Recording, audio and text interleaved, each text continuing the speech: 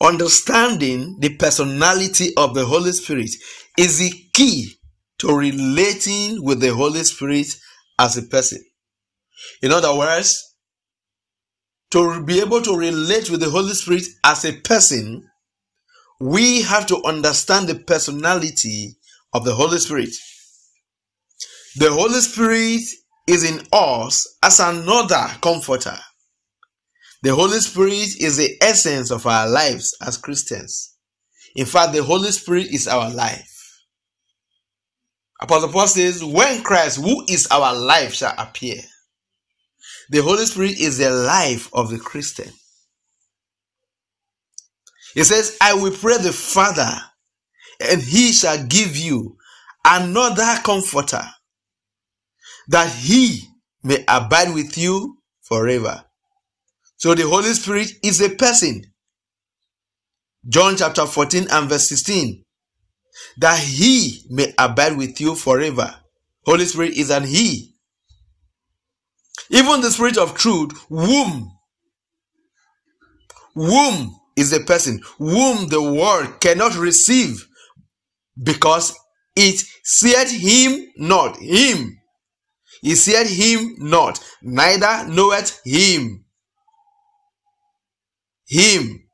But ye know him, for he dwelleth with you, and shall be in you. Oh, I love this. The Holy Spirit is in us. Christ in us, the hope of glory. The Holy Spirit is in us to produce glory. Is in us to produce righteousness. He's in us. For he dwelleth with you and shall be in you. Jesus explains what is just about to happen just before his crucifixion.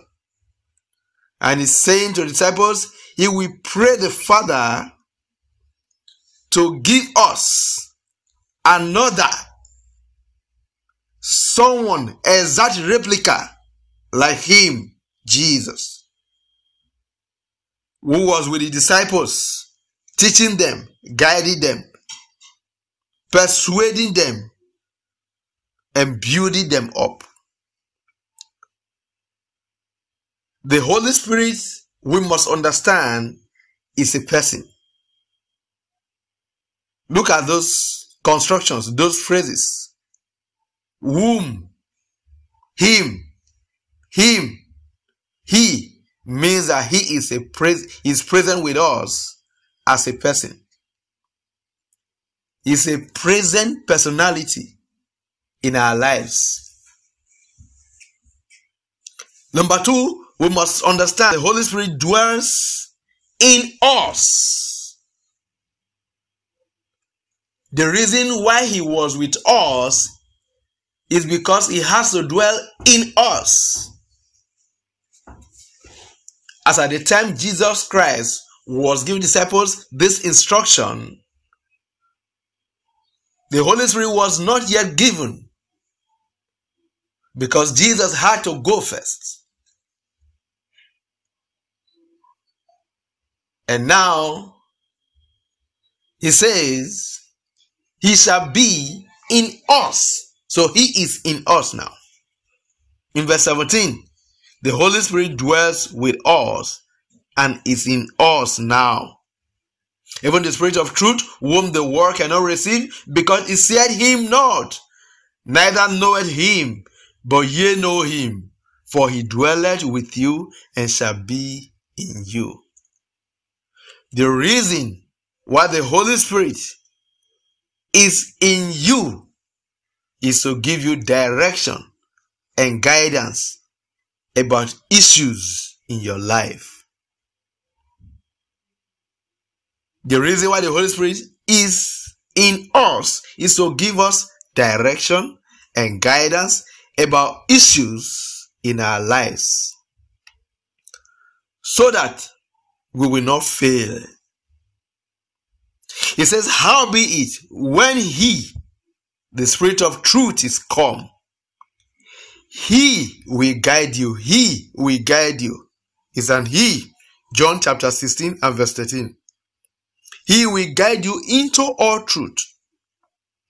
For he shall not speak of himself, but whatsoever he shall hear, that shall he speak. Look at that. John 16 and verse 13. That shall he speak, and he will show you things to come. So the Holy Spirit will guide us into what will actually happen, or what is intended to happen. It is called truth. The reality, the truth. He will show you the way. He says, the Holy Spirit shall be in us to guide us, to show us the way, to teach us, and to lead us in the way we should go. He says, we shall hear a voice behind us saying, this is the way, this is the way, this is the way. That is the Holy Spirit speaking. So, he will accomplish this by speaking to us about the future. He is in us to guide us, to lead us. How will he guide us and lead us? By speaking to us about the future. Whatever he receives from the Father, he reveals it to us. That is the life of the Christian. How will he lead us or guide us? We have said he will speak to us about the future, things that are yet to happen.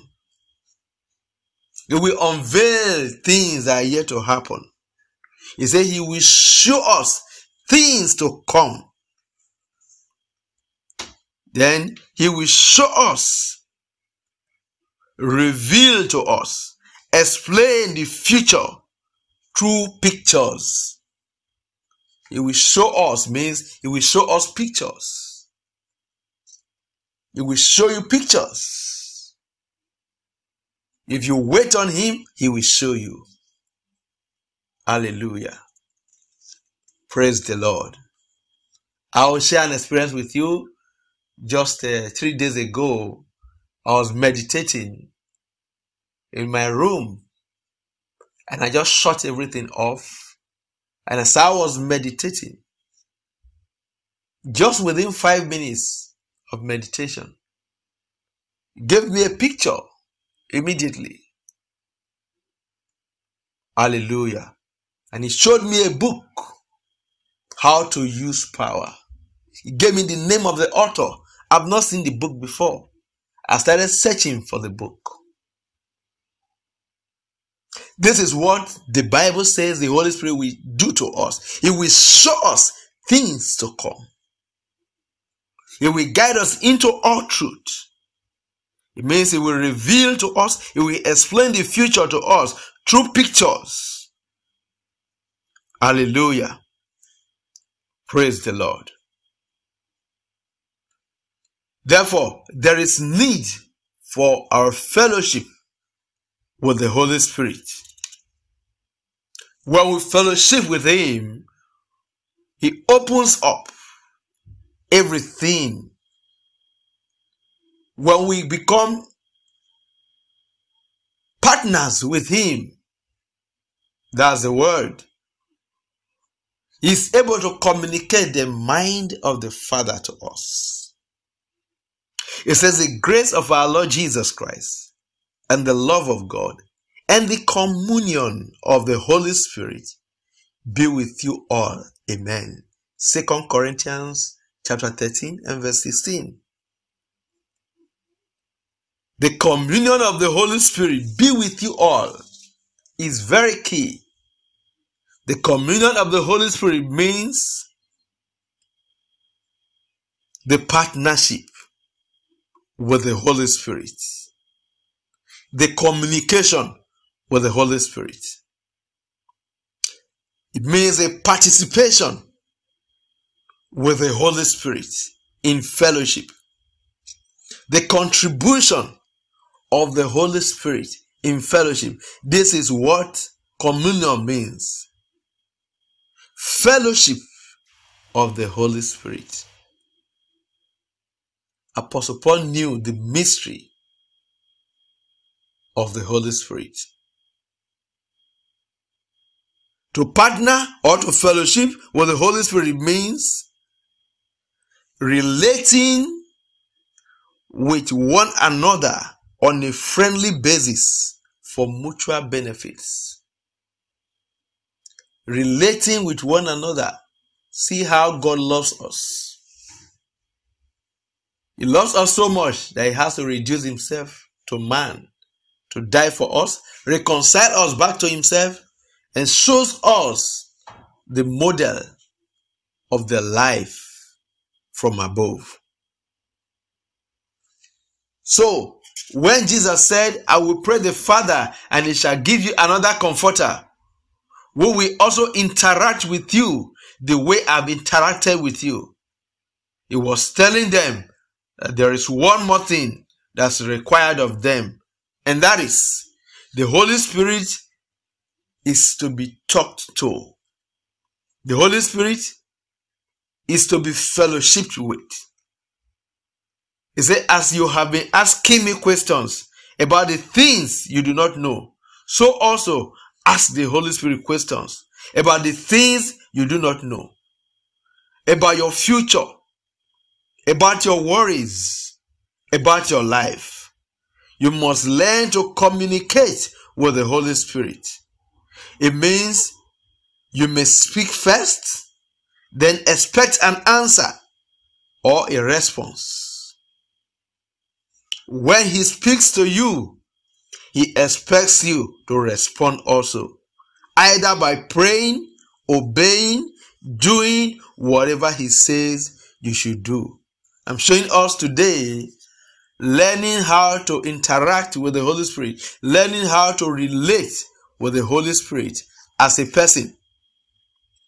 So, and I just said, we have to learn to communicate with the Holy Spirit. It means we may speak first in prayer. When we speak in prayer, we expect a response from him. That's the truth. So our expectations are not cut off, they are met. When we expect an answer from him, he says, while we are asking, he will give an answer. Zobra takabalagada. While we are yet speaking in prayer, he will give us an answer. So, he will speak to us when we expect a response from him, either by praying, obeying, or doing whatever he says we should do. He says, as they ministered to the Lord and fasted, the Holy Ghost said, so he will always speak to us. The Holy Ghost said, separate me Barnabas and Saul for the work whereunto I have called them. Acts 13 and verse 2. This is life. Life without fellowship with the Holy Spirit is a life of confusion and a life of struggles. The Holy Spirit is our energy. The Holy Spirit is the very life of every Christian. The Holy Spirit is a current and the fire that preserves the Christian. Hallelujah. God says in Joel chapter 2 and verse 28, in the last days, I will pour out my spirit upon all flesh. And now he lives in us. He lives in us. He says he will put his spirit inside of us. He has made us his people. He has made himself our God. Hallelujah. Every believer, this is why it's compulsory for every believer to receive the Holy Spirit. Jesus speaking in John chapter 3 says, except we are born of the Spirit, we cannot enter. It's not enough to be baptized into Christ. It's not enough to be born again. It's not enough to confess Jesus as our Lord and Savior. We must go deeper. Hallelujah. Every believer needs to receive the infilling of the Holy Spirit. It says, but ye shall receive power after that the Holy Ghost is come upon you. So it comes upon you to be inside of you. That power comes and now he lives inside. Just like when Jesus was being baptized, the heavens were opened and the Holy Spirit descended upon him like a dove. And he came upon him like a dove and entered him. Just like when he comes upon us, he enters inside of us. The Bible says, and Jesus returned in the power of the Spirit from Jordan. So it comes in to energize us to live the God life. It comes in to fill us all in all. It says, and they were all filled. See, it came upon them and now they are filled from inside out. They were all filled with the Holy Ghost. It comes to fill us and began to speak with other tongues as the Spirit gave them utterance. Acts chapter 2 and verse 4. It said, for John truly baptized with water, but ye shall be baptized with the Holy Ghost. Acts chapter 1 and verse 5. Hallelujah. Let's remember that God is a spirit and we must relate with him, with our spirits.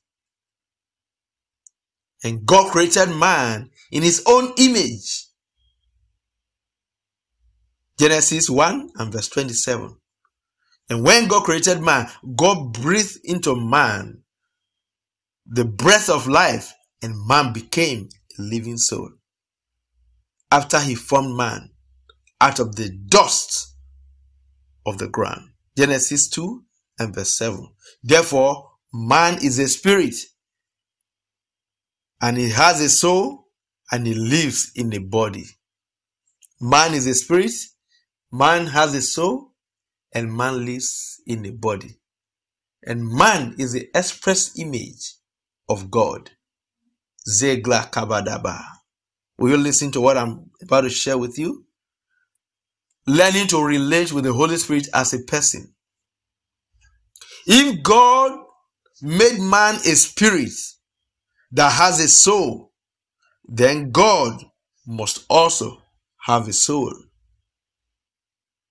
If God has a soul, it also means that Jesus and the Holy Spirit share the same characteristics of having a soul.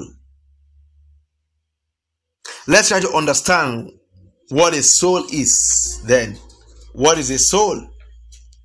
The soul is made up of the mind, through which we think, the will, through which we desire, and the emotions, through which we feel.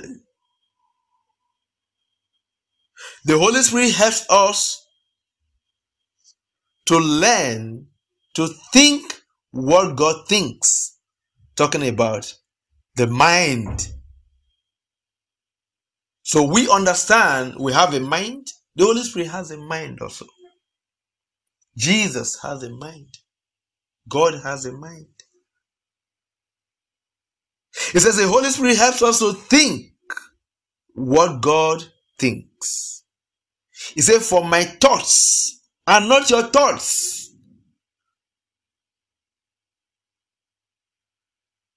Neither are my ways your ways, saith the Lord. Isaiah 55, verse 8 to 11. My thoughts are not your thoughts. For as the heavens are higher than the earth, so are my ways higher than your ways, and my thoughts than your thoughts. For as the rain cometh down, and the snow from heaven, and returneth not thither, but watereth the earth, and maketh it bring forth, and bud, that it may give seed to the sower, and bread to the eater, so shall my word be that goeth forth out of my mouth.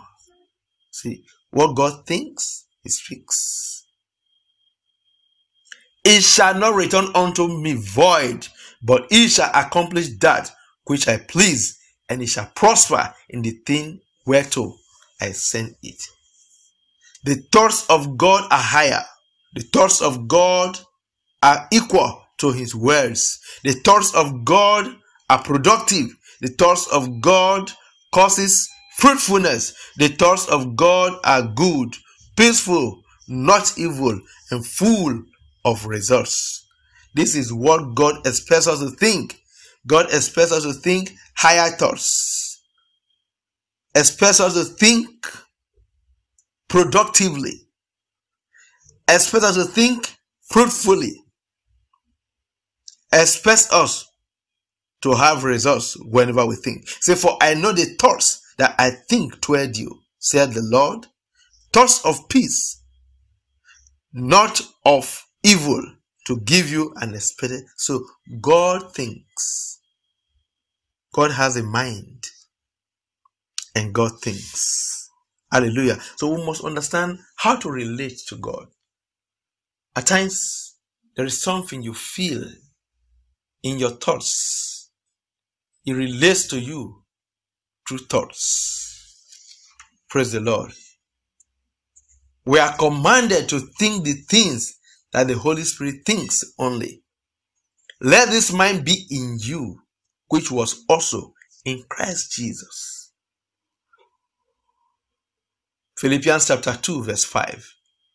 In verse 12, it says, wherefore, my beloved, as ye have always obeyed, not as in my presence only, but now much more in my absence, work out your salvation, your own salvation, with fear and trembling. It's teaching us how to think. For it is God which worketh in you both to will and to do of His good pleasure. The moment we repent and switch our mind, we become obedient to God and His Spirit. The Holy Spirit begins to help us to become more like Him in the way we reason, in the way we think. Hallelujah. The Holy Spirit has a will.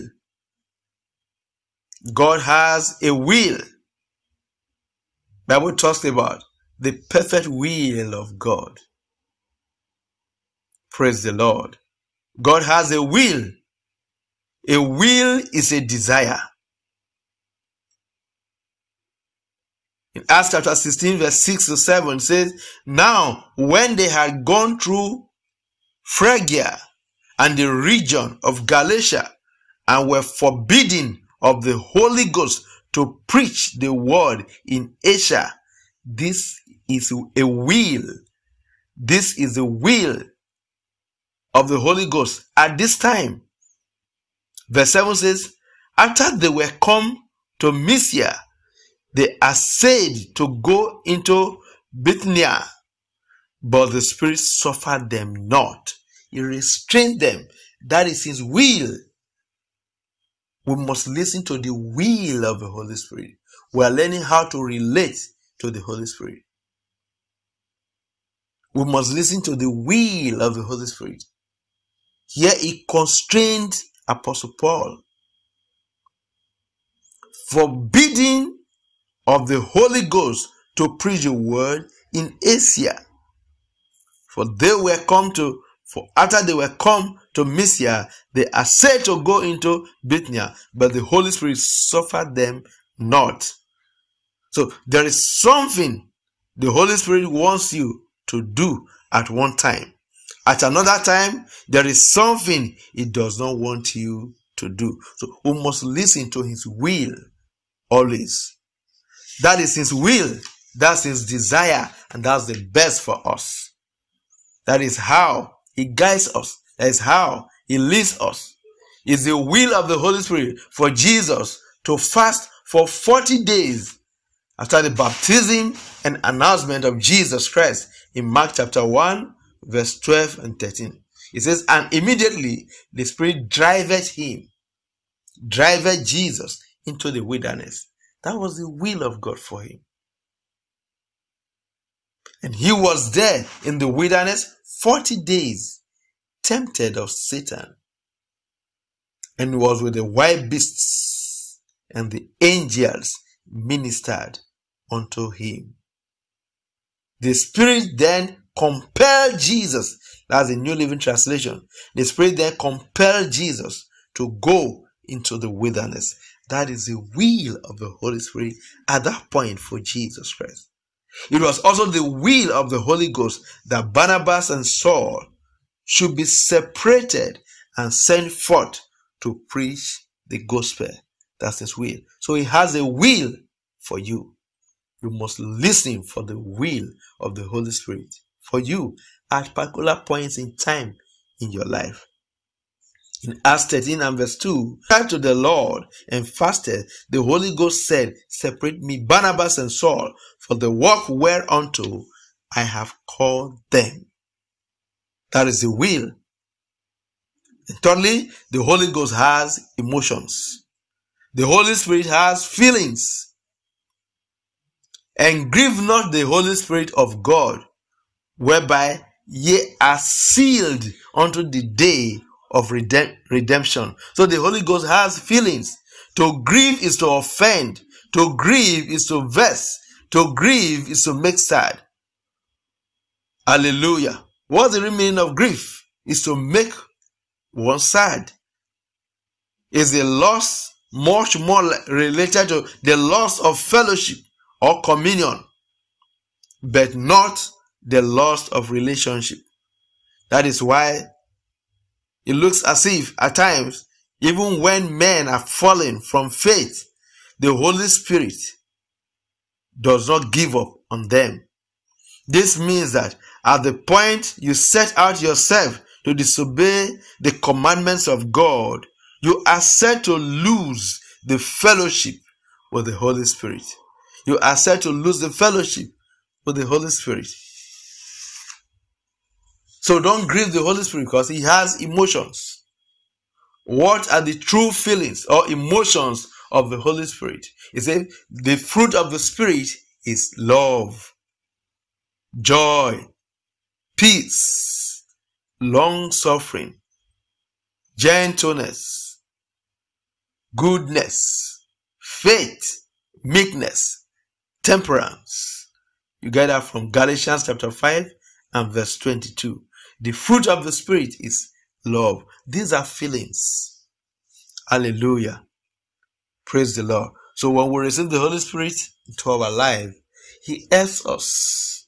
He imparts His love upon our hearts. He imparts His joy upon our lives. He imparts His peace upon our lives. Everything He has, He impacts on us. Hallelujah. Praise the Lord. Wherefore, putting away, see, the Holy Spirit has feelings. What are the things that can cause our relationship or communication with the Holy Spirit to be hindered?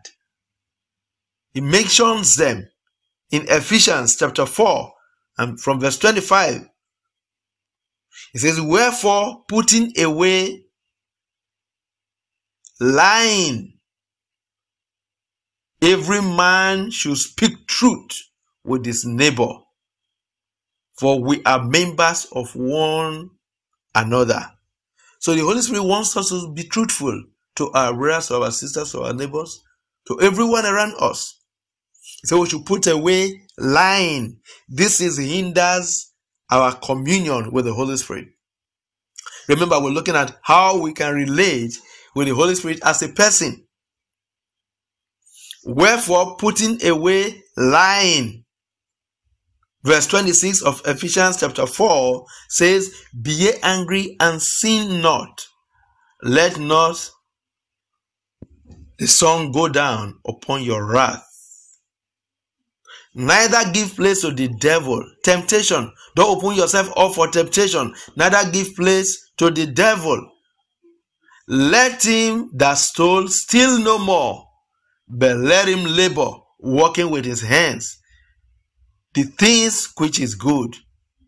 That's verse 28. Verse 29. "Let no corrupt communication." So these things hinder the Holy Spirit. They hinder our communion, our fellowship, our relationship with Him. Hallelujah. "Let no corrupt communication proceed out of your mouth, but that which is good to the use of edifying, that it may minister grace to the hearers. And grieve not the Holy Spirit of God." Verse 30. "And grieve not the Holy Spirit of God, whereby ye are sealed unto the day of redemption. Let all bitterness and wrath and anger and clamor and evil speaking be put away from you."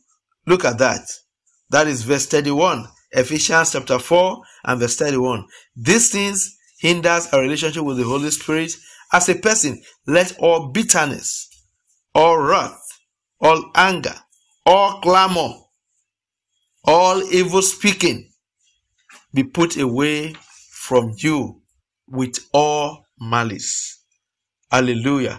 See, and he's recommending to us in verse 32, "And be ye kind one to another, tender-hearted, forgiving one another, even as God for Christ's sake hath forgiven you."